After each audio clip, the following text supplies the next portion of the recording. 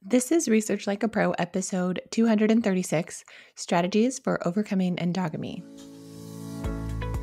Welcome to Research Like a Pro, a genealogy podcast about taking your research to the next level, hosted by Nicole Dyer and Diana Elder, accredited genealogist professional. Diana and Nicole are the mother-daughter team at FamilyLocket.com and the authors of Research Like a Pro, a genealogist guide. With Robin Worthland, they also co-authored the companion volume, Research Like a Pro with DNA. Join Diana and Nicole as they discuss how to stay organized, make progress in their research, and solve difficult cases. Let's go! Hello, everybody. Welcome to Research Like a Pro. Hi, Nicole. How are you today? Doing well. How about you? What have you been doing? I've been doing my morning reading in the National Genealogical Society Quarterly and just finished an article this morning that I thought I would highlight because it was so unusual. It's in the September 2021 issue, and it's titled John Porter Langdon, one of four brothers to settle in California. It's by Shirley Langdon Wilcox, who's a certified genealogist. And I think the thing that was so interesting for me was the setting. I mean, have you read an article ever about settling Northern California in the 1850s? I have read an article about California, but I don't think it was in the 1850s. It was much later. Yeah, so this was really fun. It takes place in Humboldt County, which is fun because I had a cousin who lived there and we visited her years and years ago, so I could kind of picture the area. Very mountainous and forested and beautiful. But the author, Shirley, she had so many family letters and then a lot of county histories. Anyway, it was a really interesting case study, and actually it's pretty long. It was pretty fascinating and fun to read, something just a little bit different than what I usually am studying. So that was fun. I always enjoy reading research in other areas. That's great. I actually have that issue of the NGS, so I'm just flipping through here, and it's kind of neat to see the transcriptions of some of these letters and the strike through when somebody had crossed off a word. And it's just neat to see old letters being used. And it kind of gives you a hint of what it was really like for them, because in one of the letters it talks about the husband going out to do some work and being attacked by a grizzly bear and being killed. And then another one of the family members was killed in a Native American conflict. And so it just gives you a little bit of a picture of what it would have been like for our ancestors in some of these remote locations as early pioneers. Well, good job doing your reading this morning. Our announcements today are that we are starting our Research Like a Pro mini challenge for 2023. And today is actually the first day. You can join us by going to our Facebook group. It's the Research Like a Pro mini challenge group. And I'll put the link in the show notes. And we'll work through a research problem with all 7 of the Research Like a Pro steps. And each day you'll have a task to do and share what you found in the Facebook group. So we'd love for you to join us. We are also starting our Research Like a Pro with DNA study group on February 1st. So if you're interested in joining us, then just check to see if we have any spots open on the website. And we're mostly sold out of that, but there might be some opening up. Also, we're excited to be starting our Research Like a Pro webinar series, a new offering for 2023, where we'll have monthly case studies featuring the Research Like a Pro process and sharing reports that we've done. Diana's sharing the first one, and then I'll be doing the second one. Then we'll have a case by Alice Childs, an accredited genealogist that we work with. And we've got a couple other people who are going to be presenting after that. So we're just really looking forward to this. And if you have a case you've worked on and a report that you'd like to share, please let us know. We'd love to have more of our Research Like a Pro alumni sharing their projects in our webinar series. Also, a reminder that Roots Tech is open for registration. We're excited to see a lot of you in person there. That's coming up really quickly. Yeah, it is. So exciting. And I'm so excited for our webinar series. That's going to be really fun. We've got a lot of people that have already registered for that, and we're looking forward to being able to talk about our research live and answer questions. So we invite you to join us this year in learning how we actually do this research that we're always talking about. Well, we had a fun review of the podcast. She says, I love listening to your podcast. I have done lots of searching and finding things back several generations, but now I want to start at the beginning and work backwards with correct documentation. I know my parents, grandparents, and great-grandparents. I've heard we should write everything related to them, birth, census, death, occupations, etc., and write a report. What type of report do you write when you're summarizing a person's life? Do you have examples? What is the objective for this type of research? Find everything on the life of John Doe. Well, I thought this was such a fun review, comment, question that I told this podcast listener that we would answer it on the podcast. So here are just a couple of thoughts. This would be an objective, flesh out the life of John Doe, or perhaps you would do several small reports leading up to writing this big biography. You know, maybe you've discovered that your ancestor served in the military, but you really don't know anything about that, and so you would want to do a project just on military service. So I'm just going to use my dad's life as an example, and I know a lot about my dad. He told stories of his early life. He told about growing up in Oklahoma and all of his adventures, but he did not tell much about when he was in World War II. And so I would like to flesh that out a little bit more in a history about him. You know, I have some real basics, but I'd like to research where he went to Naval Gunner School, I think is what it was called, and, you know, see what his unit actually was involved in. He didn't see any active duty because it was the very tail end of World War II, but there's so much more that I could learn and write about, so I would have that just be a project. And then when I felt like I really had enough of these small projects, then I would put that together into a biography. No, I don't have a good example of a report for that yet, because that's on my to-do list. I want to do that for each of my ancestors. But I have lots of small reports and lots of things that I can bring together to do something like that. Nicole, any thoughts on that? I love that answer. I think it's such a great idea to focus on different aspects of your ancestor's life, different biographical details that you need to figure out, and do small reports. It's so easy to get overwhelmed when you have a big idea and you have to write a whole biography all at once. It's so much easier to break it into bite-sized pieces, and it's the best way to do your research too, because it causes you to focus in more intensity on the answer to that one research question. Exactly. So I think that's a great goal for all of us to do that for our mainline ancestors. Well, let's get to our topic for the day, which is talking about endogamy. Let's first of all talk about what endogamy is, just a little bit of a definition and what we mean when we say that word endogamy, because this does come up quite a bit when we're talking about DNA. All right. Well, endogamy is defined as the practice of marrying within the same ethnic, cultural, social, religious, or tribal group. And that definition comes from the ISOG Wiki. And when marrying within the same group occurs over and over for several generations, descendants of that population begin to share many segments of DNA with each other. So in genetic genealogy, when we say somebody has endogamy in their tree, then we're meaning that it's complicating their DNA analysis to find relatives and figure out the relationship with them through shared DNA, because they tend to share DNA with many people from their same ethnic group or social religious group. And so it gets challenging. And some groups of people have some of these challenges associated with endogamy, but in my research, I kind of found that not all of the people that have endogamy like symptoms in their DNA analysis actually have the practice of marrying within the same ethnic, cultural, or social group. But the result that they see in their DNA analysis comes from the founder effect or the bottleneck effect, which are terms used in genetics that we'll define later.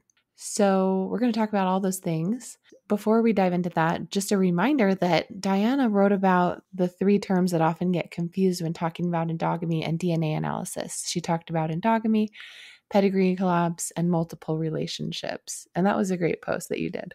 Well, thank you. And I think that was really the first time that I clarified what every single one of those meant. So many times pedigree collapse and multiple relationships get kind of put together in the same bucket, whereas they really are two very separate things.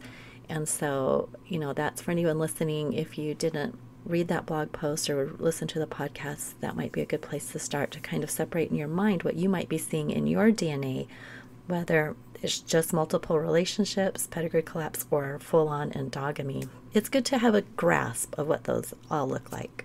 Yeah, sometimes a person will have one instance of a double cousin, which is a multiple relationships case, but that doesn't mean that they have pedigree collapse or endogamy. And so it's good to be aware of the differences. Other people may have an isolated instance of pedigree collapse in their pedigree. Just one of their grandparent sets were third cousins to each other or something like that. But those with endogamy have multiple relationships with many of their DNA matches and several instances of pedigree collapse over and over in their more recent tree and then further back in time even. So these multiple relationships and collapsed pedigrees cause an inflated amount of DNA between a pair of DNA matches who come from the same endogamous community. So they will be sharing more than the expected amount of DNA for the closest known relationship. This is because of multiple pathways of inheritance from the same ancestors and having multiple common ancestral couples. Right. And we've seen this in some of our client projects where we have a Native American community that when we did the network graph or a cluster chart, it was just all one big mass because everyone was so interrelated. And another case we had was one set in Polynesia with the same thing, the island communities. So your DNA does look much different, and you do have to work with it in a different way. Right. You mentioned a couple different known endogamous populations. Let's talk about the differences between different endogamous populations. Paul Woodbury talked about endogamy as a spectrum in his Legacy Family Tree webinar dealing with endogamy, and he showed a continuum with non-endogamous populations on one end and then severe endogamy on the other end, with pedigree collapse and normal levels of endogamy somewhere in between. So if you are wanting to learn more about endogamy, I highly recommend that webinar. Leah Larkin has also talked about this idea that endogamy is a spectrum. She's talked about mild, moderate, and strong endogamy, and that was in her Roots Tech Talk from 2021 entitled When Your Tree is a Banyan, Untangling Endogamy. And this recording isn't online anymore, but Leah Larkin usually offers it annually through her own lecture series. So you can go to thednageek.com/events to see when she might be offering it again. But she's been collecting data about the average segment size for DNA matches where two or more of the grandparents of the test taker come from the same endogamous population. And she's been compiling this information about the average segment size and sharing it in her lectures that she gives about endogamy. What she has found is that the average segment size for matches in the ancestry fourth cousin range, which is from 20 to 89 centimorgans, is much smaller for endogamous populations than for non-endogamous populations. So just this idea that a lot of small segments are adding up to be from 20 to 90 centimorgans and sometimes can look like a lot of DNA and like, oh, this is a fourth cousin. We probably share, third great grandparents. But then they're actually related way further back. They're like 7th, 8th, 9th, and 10th cousins several times over. And so you're not going to find a common ancestor until you've built your tree back really far. So she has found that there's evidence that you come from an endogamous population if you are able to calculate the average segment size for that third and fourth cousin range and see a big drop in the average segment size when you get to that fourth cousin range. And she talks all about that in her lecture. And I actually watched one of her older lectures to refresh my memory of what she was saying that was available online from 2016 when she was first teaching about endogamy at the I4GG conference, the Institute for Genetic Genealogy.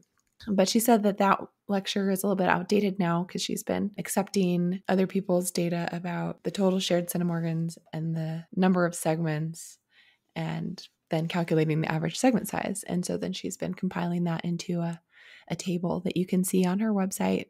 She has like a screenshot of her Roots Tech 2021 chart from her Banyan lecture. So I'll put a link to that in the show notes. I'm looking at that and I think it's interesting, the different groups. So she has South Carolina Free People of Color, Cajun, Colombian, Andes, Acadian, Ashkenazi, Polynesian, Yeah, in Old and New Mexico Old New and Mexico. Okay, I was trying to think what was Old NM. Okay. yeah, Puerto Rican, Jamaican, Cuban, Eastern European, French Canadian, Appalachian, and Italian. And then she also puts in the no endogamy group. And so the title of this slide in her blog post is Gauging Endogamy Across Populations.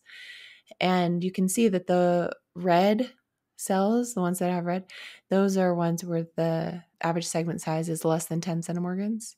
So you can see how that would be like this, really small segments that are adding up to make it seem like the person is a fourth cousin, but really they're much more distant. So interesting. And I think that it is valuable now that Ancestry puts the largest segment on there. We can see how many segments and the largest segment, even though we don't have any other segment data, that can help us to gauge and see if this possibly could be a match through an endogamous situation. If you're seeing a match that has 40 centimorgans and it looks good, but then you see that it's made up of 4 segments. or even more. Yeah.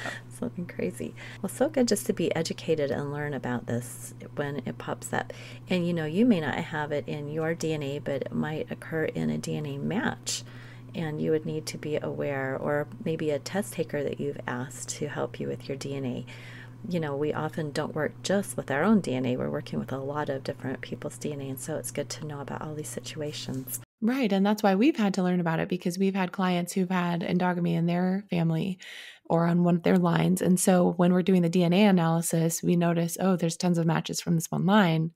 Oh, look, it's from French Canada or Acadia. Yeah. So let's talk a little bit about why endogamy occurs. You've introduced that a little bit, but let's dive a little bit more into that. Well, obviously, endogamy's definition is marrying within the same group over and over. So why does that happen, though? Mild to moderate endogamy often occurs in geographically isolated communities where there just aren't very many marriage partners available, and they're all kind of descended from the same people who've always lived on the island. So like islands and mountainous areas. Some examples of isolated communities with mild to moderate endogamy include Appalachia, the Italian Alps, and Puerto Rico. And those last two, Paul Woodbury talked about in his Dealing with Endogamy lecture as places where he first learned about endogamy. He had a client project that was focused in Puerto Rico, and so he was learning all about endogamy. And now he's kind of become somebody who lectures about endogamy and teaches about how to deal with it because he's worked with it in his client projects. Also, he's done research for small mountainous Italian population that had endogamy just in that town. Moderate levels of endogamy are also present in communities that encourage marriage within the same religion, like Mennonites and the Amish. What was interesting when I was researching this is that I read the article on Wikipedia about endogamy, and it even included our church as a community that encourages endogamy, the Church of Jesus Christ of Latter-day Saints, or the Mormons. And that is true. However, I haven't noticed the effects of endogamy that Polynesians and Ashkenazi Jews, more moderate or severe levels of endogamy as far as the genetic genealogy definition go. But I think that's because there have been so many people coming into Utah who are from different populations. There's a lot of people joining the church over the time period from 1830 to the present that brought in new gene pools. If I look at my tree, which is mostly members of our church, there are people from Denmark, England, colonial United States, and different parts of the US all coming together. So the effects of endogamy, marrying within the same religion, aren't really seen for Mormons. Yeah, I would agree with that because we haven't seen in our DNA any sign of that. We had people coming in from all over and a continual stream of immigrants coming in. Yeah, what I have seen is multiple relationships where like brothers marry sisters and then their descendants are like double cousins. So I've seen that a little bit in, marriages within Utah in the early days. So that's interesting. And then there's obviously some polygamy, which can contribute. The fundamentalist church, an offshoot from our church in Colorado City, they have intermarried so much that they actually are having some negative effects of that endogamy, with some of their children having rare diseases and things like that, because they're all descended from the same two founders, basically. Yeah. So, another religion that we see this in is the Ashkenazi Jewish religion, because they have the mandated marriage to other Jews and severe population bottlenecks. And, that is one of the typical populations that everybody talks about with endogamy, the Ashkenazi Jewish population. And so I think it's so interesting to think of endogamy in some of these other areas as well, other religions. Yeah, and what I was going to say is that just marrying within your religious community won't cause severe levels of endogamy like the Ashkenazi Jewish. They actually had additional factors that cause these genetic effects to where they're all so related to each other. They had severe population bottlenecks, like you said, where there's just a small group of founders. I think I've seen numbers, in the 800 level. I'll have to check that. And I don't think they really know. They're just kind of guessing. But there have been genetic studies about that. But the same thing happened with Polynesians. So they have experienced the founder effect and population bottlenecks over time as they populated more Polynesian islands. And that has caused, those at the more distant islands of Polynesia to have more severe endogamy. A blog author that I follow, Kalani Mondoy, his blog is called Hawaiian DNA, and he talks a lot about kind of this effect of the founders settling the new islands and the population bottlenecks and how it's created this severe level of endogamy as seen in the genetic results of DNA testingers. And the same thing with Ashkenazi Jews. They have the bottlenecks too. So I promised I would give the definition of those two terms. So here they are. This definition is from the National Human Genome Research Institute. So the founder effect, as related to genetics, refers to the reduction in genomic variability that occurs when a small group of individuals becomes separated from a larger population. Over time, the resulting new subpopulation will have genotypes and physical traits resembling the initial small separated group, and these may be very different from the original larger population. I love that, and I'm thinking that could apply to so many situations. I've been thinking of Daniel Boone, and when they went out to Kentucky, it was such a small group of founders there, and the intermarriage there. And we've had some people in our study group who descended from that group and found a very messy bit of DNA because of that. But, of course, then that can get separated out. But if you have that same population just staying together like on an island, then that would really multiply, wouldn't it? Exactly. Okay, the next definition is the population bottleneck, and this is from Wikipedia. A population bottleneck or genetic bottleneck is a sharp reduction in the size of a population due to environmental events such as famines, earthquakes, floods, fires, disease, and droughts, or human activities such as speciescide, widespread violence, or intentional culling and human population planning. Such events can reduce the variation in the gene pool of a population. Thereafter, a smaller population with a smaller genetic diversity remains to pass on genes to future generations. And so I found in my research that the Ashkenazi Jewish community had two severe bottlenecks of population having to do with the Crusades and just the general challenges that the Jewish community has experienced over the last couple thousand years. That's so interesting. I had not really heard that term, population bottleneck, but I love that definition. So this whole idea of population bottlenecks can cause many people from one ethnic group to share the same segments of DNA. And these are called population segments, which is a term we hear a lot. And so a test taker with a grandparent from an endogamous community may find tons of DNA matches sharing the same segment, all from that same endogamous community. And so this can actually be helpful in assigning that segment to a certain ethnicity. And Roberta Estes has written all about this on her blog, DNA Explained, and the title is What is a Population Bottleneck? Sometimes we think that if we share a segment with someone, we will find the most common ancestor without doubt. But what this is saying is that no, we may not, because it could all just be going to that endogamous community, and that same little segment is being passed around to everybody, correct? Right. And so a lot of the times we will dismiss those population segments and just ignore them as not being helpful, but they can be helpful, especially in assigning that segment to a specific ethnicity. Like if you know that you have a Polynesian grandparent and a bunch of Polynesian people are sharing a certain segment with you, you can probably say, this is my Polynesian segment right here. And if anyone shares with me on that segment, then I kind of know which line it's from. That is a great idea. And in Roberta's new book, The DNA for Native American Genealogy, she does talk a lot about using segments to find ethnicity. The specifically is Native American. But I love that idea that if you figure out that little segment is a certain population, that can really help you to put your DNA matches in order, trying to figure out how you are connected. Yes. Well, sometimes people from endogamous populations, they look at their family tree and they don't see any instances of recent pedigree collapse. But as they build their pedigree back to more distant ancestors, like the fifth great grandparents and beyond, that's when maybe they will start to find those instances of pedigree collapse. And I read about that on Lara Diamond's blog, who has Ashkenazi Jewish ancestry. And she shared how she first discovered an instance of pedigree collapse in her tree. She found an ancestor with the same name in two different places in her tree. And then she noticed that the locations for that ancestor were geographically close. And as she continued to study the locations, she realized that the location was actually the same place. So discovering that that ancestor was in her tree twice showed her that her second great grandparents were her second cousins. That's so interesting. It makes me wonder if, as we continue building our tree back beyond some of those places where we're stuck, if we might find something similar. You don't know what you don't know on your family tree when you have those blank spots. Exactly.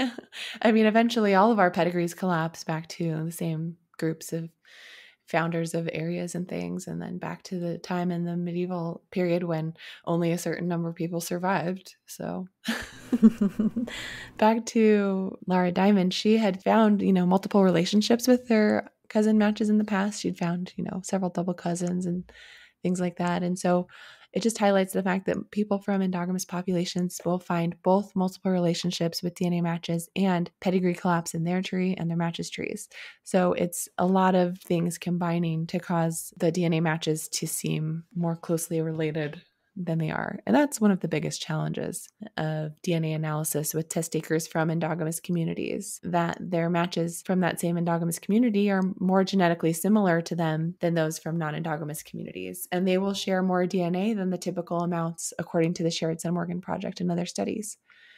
So this effect is mostly seen for matches that are more distant than first cousins. Your first cousins in an endogamous community will probably share within the range for Shared Sun Organ Project, but DNA matches that the testing companies put into the second cousin category are often more distant.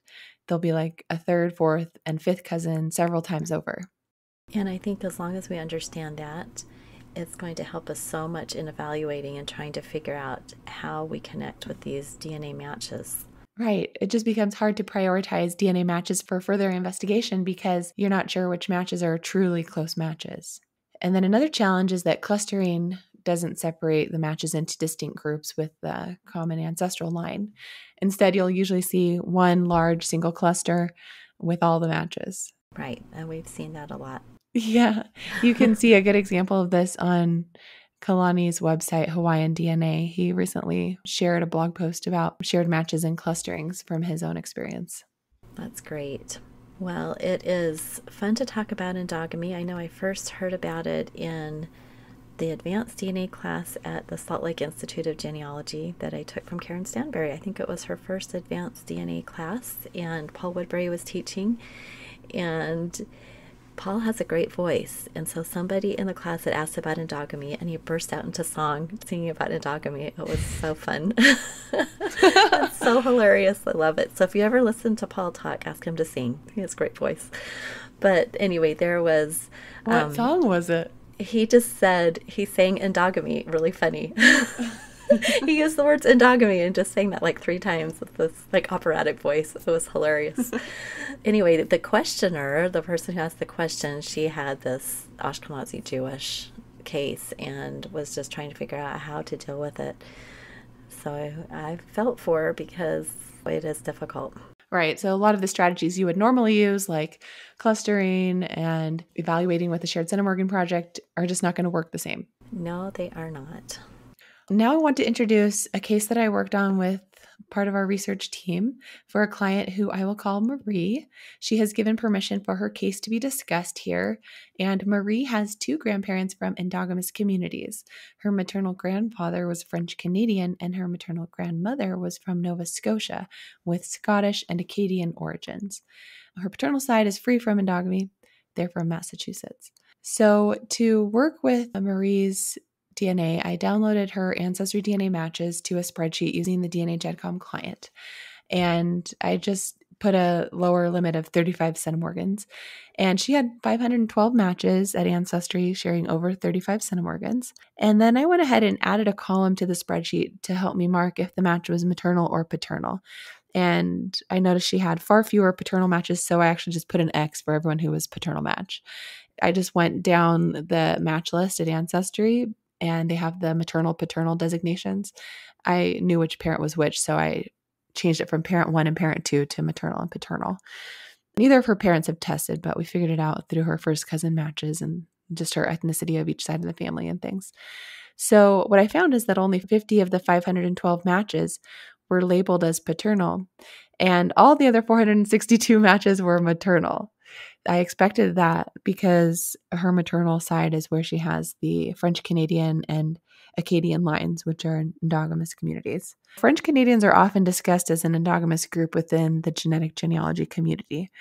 But through my research, I think it might be more accurate to say that they experienced the founder effect, and that caused them to have endogamy-like symptoms in their DNA test results.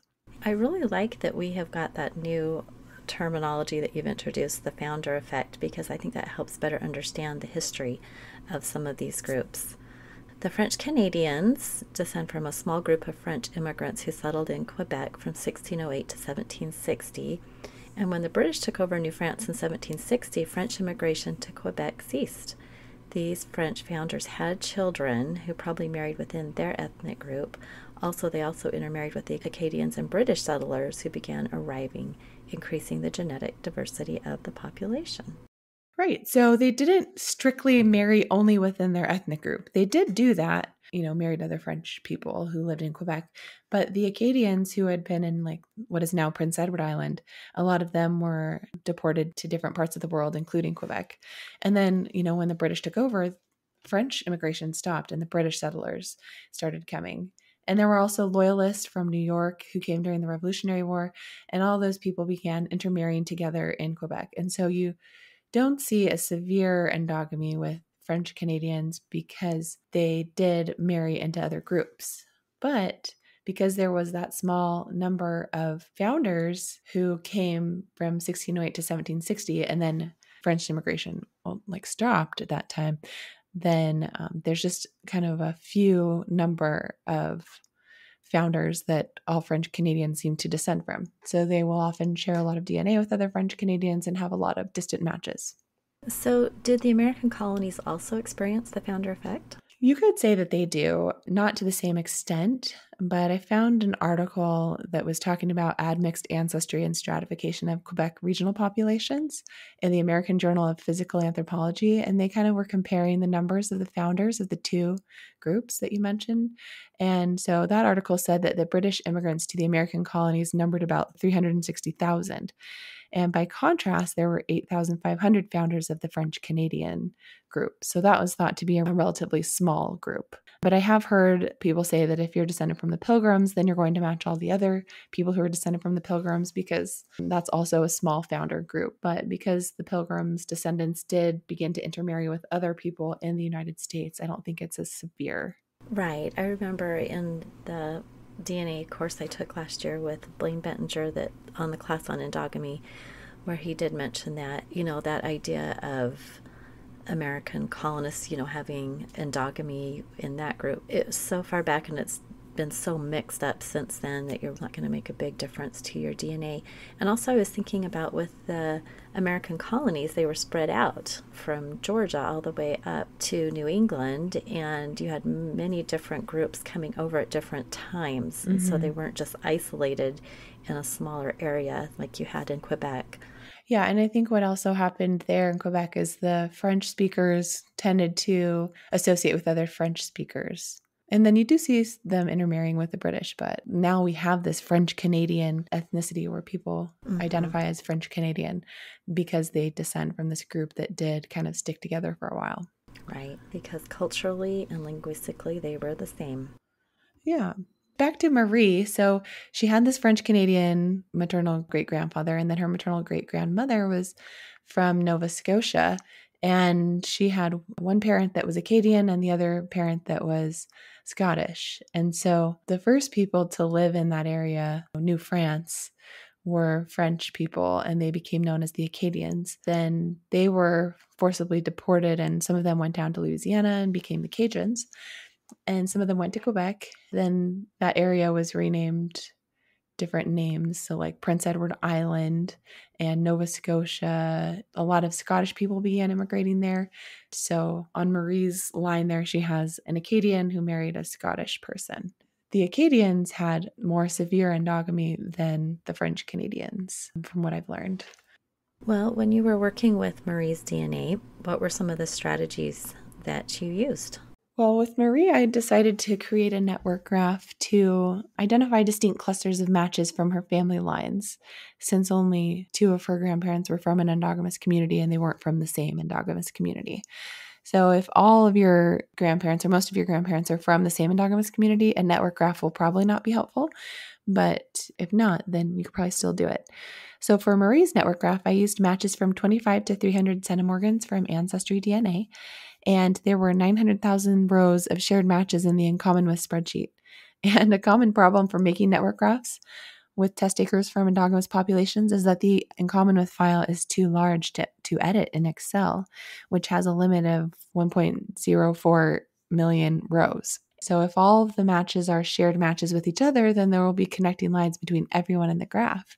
So limiting the range of shared centimorgans can help, which is what I did. I only went down to 25 centimorgans. But with severely endogamous populations, it doesn't help. Even limiting the range of shared centimorgans, it will still just be one big blob. So Marie's network graph shows 3 large clusters accounting for almost all of her matches, 96% of the matches. The other 3.7% of the matches are divided into 8 very tiny clusters, mostly representing Marie's paternal side. So those clusters have like between 2, 3, 4, and like 16 matches in them. So her paternal side is very limited, but the maternal side has these like one enormous cluster and then a medium cluster and then like a medium large cluster. The medium cluster, cluster 0, the orange one, I found that those are descendants of Marie's maternal grandmother's Nova Scotia ancestors who lived in the 1800s. So these are some of her closer matches, possibly including her Scottish line. And then a lot of the connecting lines are going to this big, huge green cluster that takes up most of the network graph, that takes up 50% of the matches. And this cluster, cluster number 1, which is green, has a lot of connecting lines to the orange cluster. What I found when looking at the common ancestor hints is that these matches are descendants of Acadians living on what is now Prince Edward Island. And in 1700s, it was known as the Isle Saint Jean. How do you say that in French? Ile Saint Jean, maybe? That was renamed Prince Edward Island, but that's where a lot of Acadians lived. And so I'm thinking that's the Acadian cluster, and it really shows there are just tons of distant matches in that group. Then the other medium-large cluster, the pink one, cluster 7, I noticed that they share common ancestors with Marie from Quebec. And so this appears to be the French Canadian cluster. And many of the matches from the big green Acadian cluster and the pink French Canadian cluster have a lot of shared matches in common, as illustrated by the thousands of connecting lines really joining those 2 clusters together. This probably means that they just all have multiple common ancestors and probably some on different lines than Marie, and just kind of the effect of the intermarriage between those 2 groups, the Acadians and the French Canadian. I'm not sure, but there definitely are a lot of relationships between those 2 groups.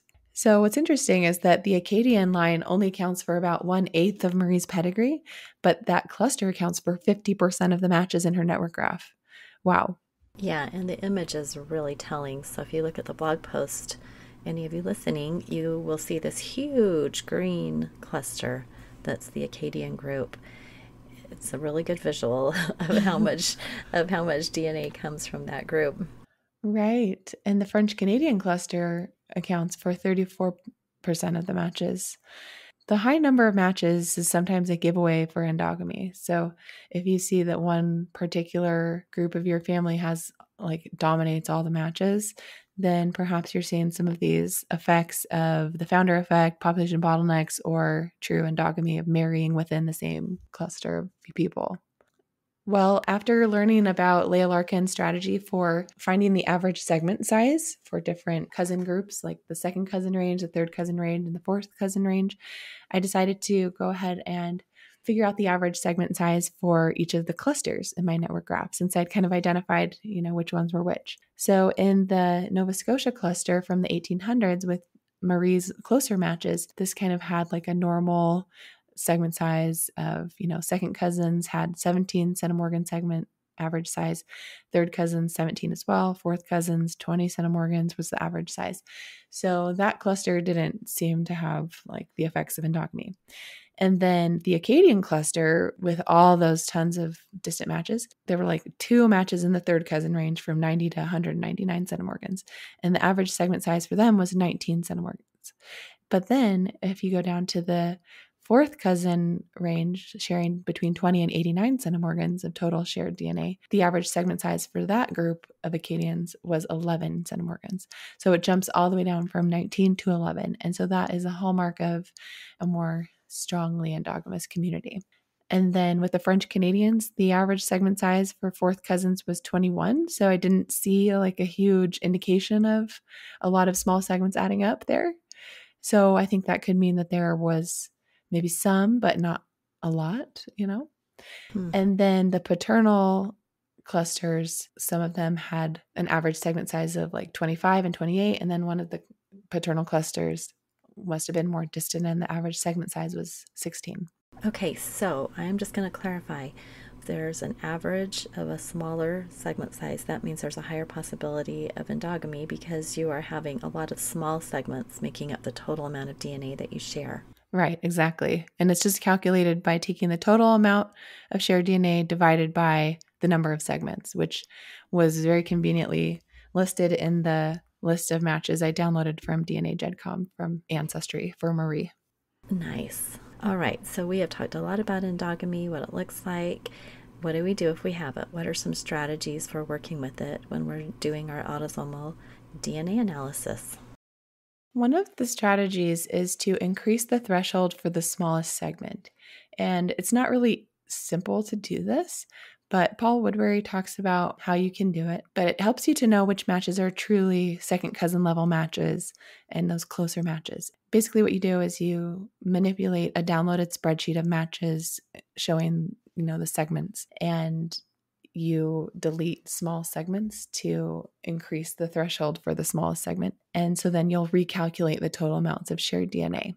So this can help you see which second cousin matches are truly that close. So what I've kind of seen is that in severely endogamous populations, you may need to increase the threshold to 15 centimorgans, but for more mild or moderate endogamous populations, somewhere between 10 or 15 could be beneficial. So I would recommend going to Paul Woodbury's webinar and syllabus for that webinar, dealing with endogamy, to get ideas on how to do that. Yeah, I love Paul's webinars because he always gives you practical things to do. You get the high level explanation, then he tells you specifically what you can do. Yeah, and another strategy you can do is to prioritize your match list and decide which matches to focus on by sorting by the longest segment instead of by the total amount of shared DNA.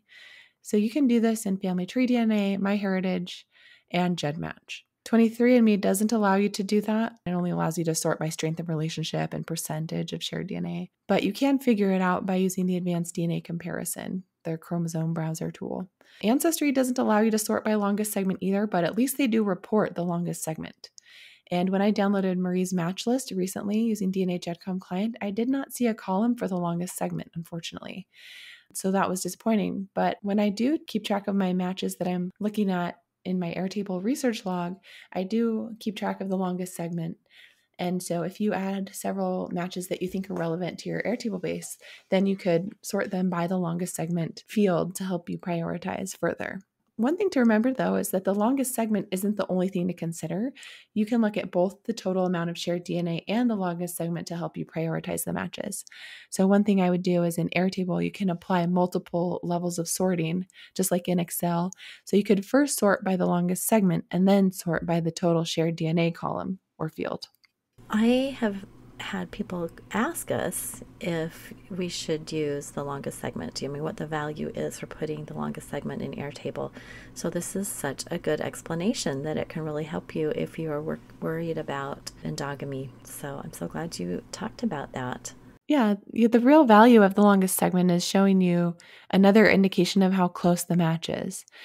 Because, when you look at total shared DNA, you're thinking, oh, somebody who shares 100 centimorgans, they're probably like a closer cousin. I should start there instead of with someone who shares 15.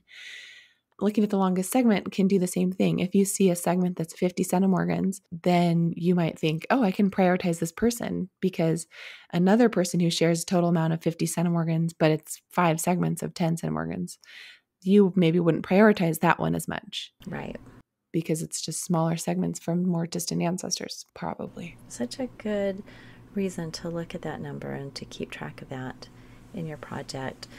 Well, what about, we talked a little bit about this earlier, ethnicity and the segments. Right. So 23andMe and Family Tree DNA provide these chromosome paintings with ethnicity segments painted on them.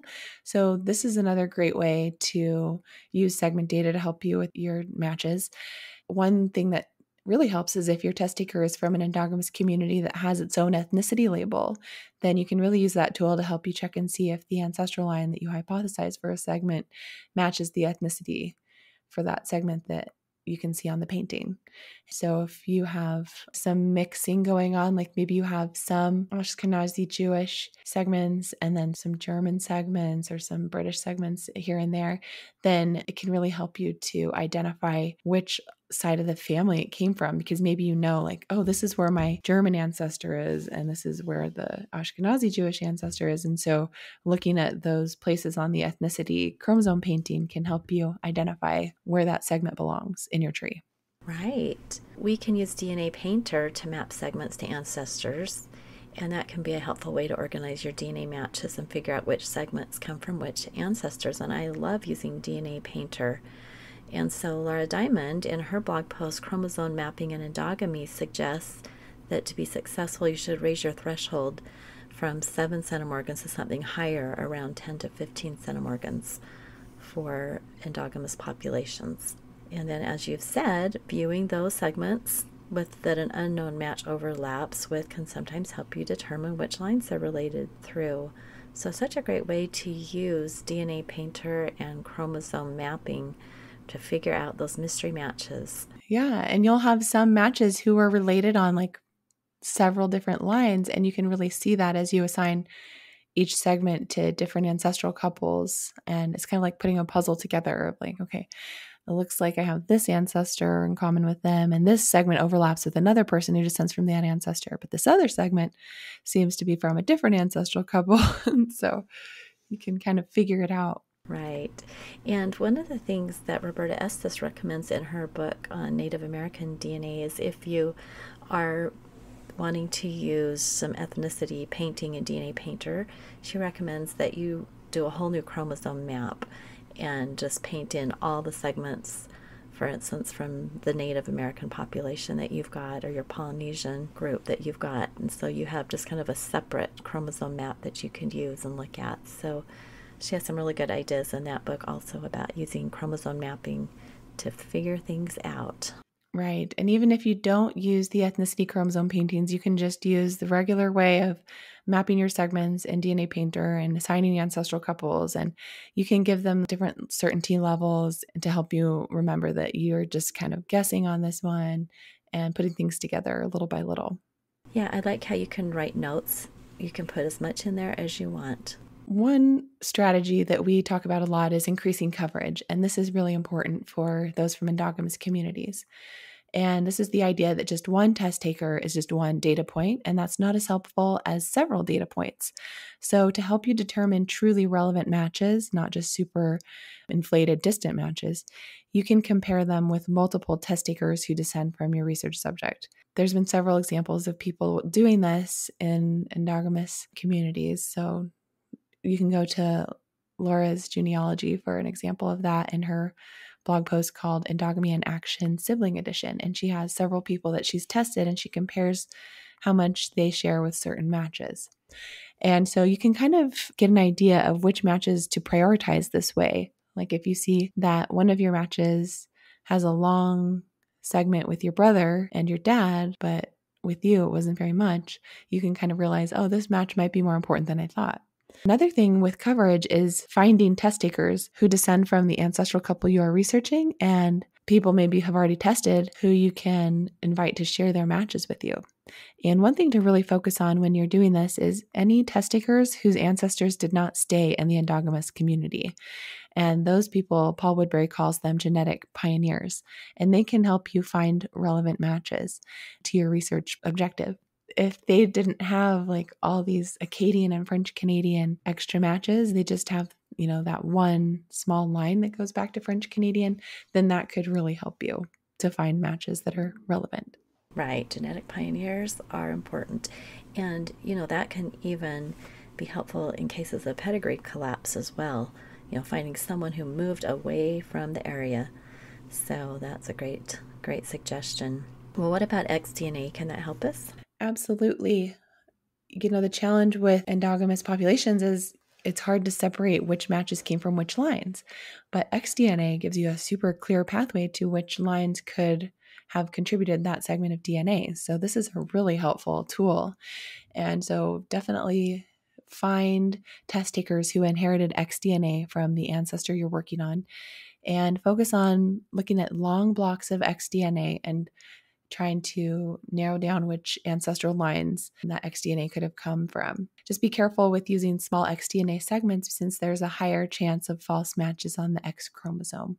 Right. xDNA is really fun to use, but you do have to understand that inheritance. So you'll want to look at a good diagram of xDNA, mark it on your pedigree chart. I like to print out, or on my big pedigree chart on the wall, I have the X's all marked. So it can get confusing, so you want to make sure you know exactly how that xDNA works. Yeah, I just always remember that it cannot pass through 2 generations of males in a row. Right. So that's the one thing I always just try to remember that. Yep. All right. Anything else that you want to tell us about the conclusion to Marie's case? Well, with Marie's case, we had a research question on her French Canadian line. The goal was to find the parents of her great-grandfather who was born in 1867 in Quebec and died in the 1930s in Massachusetts. And like a lot of French Canadians, they kind of migrated, some of them down to the New England area. Previously, our research had focused on one of Marie's paternal lines that went back to Ireland, and DNA evidence was somewhat scarce on that line. And so in that project, we saw that a lot of her matches were maternal. So I was excited and hopeful that we would have a lot of DNA evidence to help move the French Canadian line further back in time. However, when we dug into the matches, everybody was Acadian, and Marie didn't have any matches that were descended from the second great-grandparents that we found using documentary research on that French Canadian line. So most of the research report was documentary evidence with some analysis of the clusters, just showing which is which. But we didn't find any French Canadian relevant matches that were helpful to the objective. But all the French Canadian matches were just further back in time, sharing somewhat smaller segments and beyond where we had been able to trace Marie's tree on that French Canadian line. And it was just complicated with all those Acadian matches. Yeah. Isn't that interesting? And she had so many matches, you would think that there would be some decent matches for the lines that you needed. Right. So what I would do in the future to continue on that objective would be to focus on a combination of documentary research and cluster analysis. And the records there are good enough in Quebec that I think we would be able to extend the lines back pretty easily with documentary research and parish records and things. Then continue the cluster analysis since we were able to separate her matches into a cluster of French Canadian matches and a cluster of Acadian matches, we could work on identifying common ancestors among those French Canadian matches in that cluster. And then I also noticed that 2 first cousins who descend from Marie's maternal grandparents have tested at Ancestry. So asking them to share their DNA match list could help us prioritize which matches share a higher amount of DNA with longer segments. But both of those cousins also have Acadian ancestry, so it would be even better to target test one of Marie's second cousins who descend from her great-grandparents on the French Canadian line. Then we would be able to weed out all of the Acadians. Yeah, it just points to the idea that this research has to be done in phases. You can't do it all in one fell swoop. You got to do a piece and then another piece and another piece, right? That's how you make progress. It's not like you have to throw up your hands in dismay and say, I cannot do any of this. You just tackle it and use some of these strategies and do one project at a time to get closer to your objectives. So thanks for writing this blog post and for researching endogamy. We've learned so much, as you mentioned at the beginning, through our client projects that have come to us with these endogamous populations that sometimes the client had no idea that they had. But when we dive into the DNA, it certainly becomes apparent. You know, we hope everyone listening learns something about endogamy. If you haven't come across it in your own DNA, perhaps you will in someone else's that you're working with or one of your matches. All right. Well, have a great week, everyone, and we'll talk to you again next week. All right. Bye-bye. Bye. Thank you for listening. We hope that something you heard today will help you make progress in your research.